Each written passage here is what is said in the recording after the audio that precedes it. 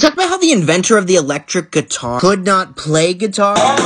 In fact, he apparently didn't know how to tune a guitar either. And he was actually an accounting major. In fact, he had no formal training in electrical engineering and worked as a bookkeeper for an ice company and a tire company. We're talking about the one and only Leo Fender. In fact, Leo never took a single electronic course. In fact, he only taught himself electronics by tinkering with radios and other electronics since he was 13 years old. In fact, Fender lost most of his accounting jobs because of the Depression. So now with both jobs being eliminated, Leo started his own radio repair shop, which led to him creating amplifiers, meeting his future co-founder, and within just 6 years, Fender had created and patented the first electric guitar. But why am I telling you this? Because for the longest time, Fender always did what other people told him to. Go to school and become an accounting major because that's what you're supposed to do. Become a bookkeeper because that's all we have. So when that safety net was taken away, Fender decided to dive into what he really loved. But there's something you've always wanted to do, but you're not doing it because you didn't go to school for it. Neither did Leo Fender.